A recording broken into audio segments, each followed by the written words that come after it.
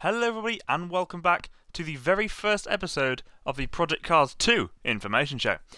So in today's video guys, I'm going to be giving you a brief description quickly of Project Cars 2 and what we can expect, just with a few things such as licensed cars and tracks, and then I'll be doing a whole load of extra videos as well, breaking down each of these points down and going into them in a hell of a lot more detail.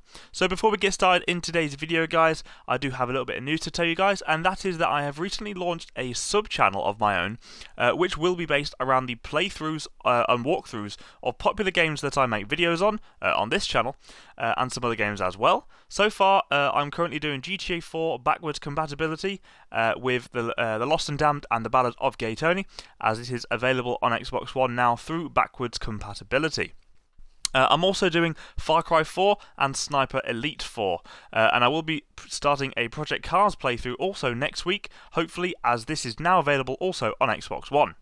If you wish to keep even more up to date with me on YouTube, then head over onto that channel. The link will be in the description. Alternatively, it is also on my Twitter page, which is also linked down below, and also on my featured channels list on my actual channel. So let's go over to that channel guys and smash that subscribe button. It would be very much appreciated.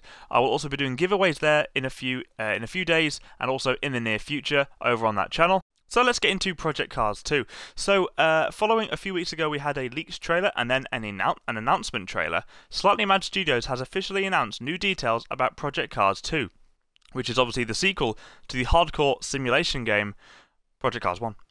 Confirmed for release in late 2017 across Xbox One, PlayStation 4 and PC, Project Cars 2 will include more than 170 licensed cars from the most iconic brands, including ones missing from the actual original game, like Ferrari, Lamborghini and Porsche.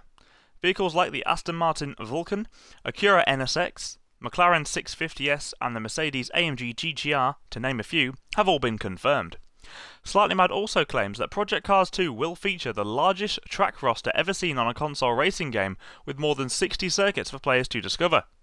All of this can also be experienced in virtual reality with full VR support and 5:1 positional audio. There's also the ability to play in resolutions up to 12K on PC, providing you have the rig that can handle that kind of performance, as well as support for high dynamic range. The game director Stephen, I think it's Villon, I really can't pronounce that surname, so Stephen, the game director for Slightly Mad Studios, says that their collective goal is to create a simulation racing experience that rivals that of real life. Realism and authenticity are central to their development for Project Cars 2. Hence why they're making sure they employ the best professional drivers, game developers, artists and sound engineers to realise their vision for a game that takes players on the ultimate driver journey. Project Cars 2 boasts a full 24-hour weather cycle which changes atmospheric conditions as you race. This can alter tracks to be either wet or dry, transitioning between night and daytimes. The press release issued by the publisher Bandai Namco mentions a new LiveTrack 3.0 system, which I'll get into in another video, but this basically dynamically varies the road surface conditions to affect vehicle performance, grip, and handling in real time across tarmac, dirt, and even... Now, the full 24-hour cycle also recreates the atmospheric conditions and ambience of a specific time of year, as well as the real-world temperature changes across all 4 seasons.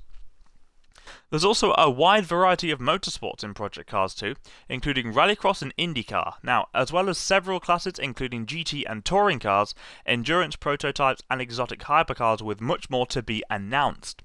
So players can get in whatever they desire across varying track surfaces and dynamic environmental conditions, including ice, tarmac, gravel, mud or dirt.